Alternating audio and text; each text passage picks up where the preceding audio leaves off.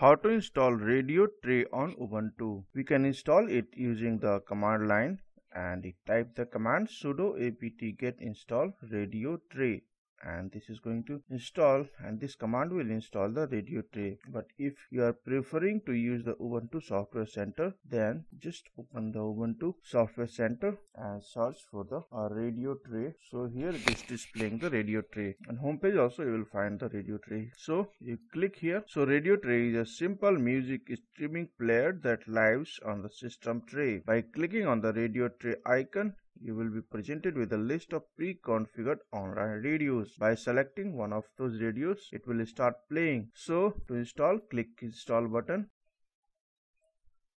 Now it is asking for authentication. Enter your password and then click authenticate. Now radio tray is being installed. Once installed, you should be able to use the radio tray. So radio tray has been installed successfully, and you can click here. So it's here in the system tray. So now you can see all these pre-configured radio stations. You can click to play the selected radio stations. Thanks for watching the video and subscribe our channel.